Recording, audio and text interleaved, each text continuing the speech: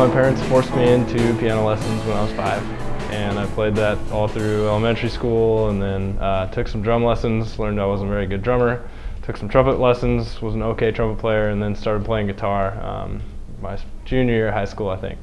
And then got into guitar, and I always sang, always sang.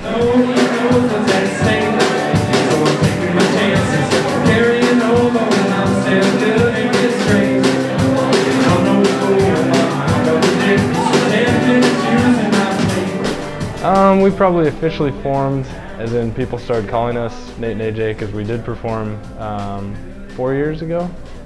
Yeah, I think summer of after our sophomore year in college. So we've been around for a while. Contemplated a name change, but we're sticking with Nate and AJ.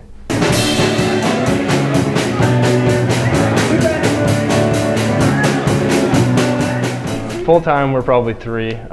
It's me and AJ. AJ's on drums, and then Matt Nesfor, who we went to college with, who's from Fullerton. He works at Nano Nation. He plays bass.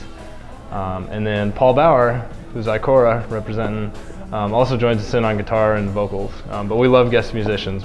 If anybody wants to help sing a song or can play an instrument, you're there. You're on stage.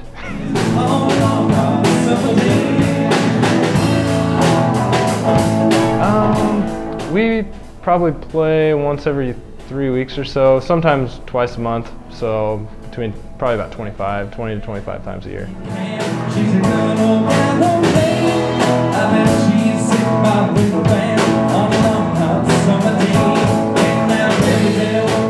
We have a pretty extensive set list. We probably have 100 and some songs that we could play. We usually limit that down to like 50 to 60. But then we don't like to take the time to set this one and then this one and this one and this one. So we have it in a big spreadsheet, and we keep track of every show we've ever played as a separate tab in that spreadsheet. And then we take the 60 we want to play. We usually pick out the first one and the last one because those are basically staples.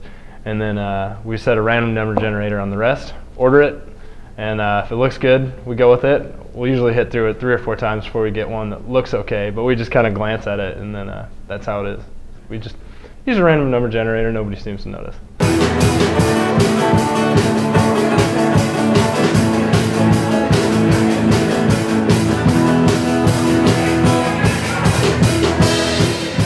Oh yeah, it's absolutely, you're in a dreamland.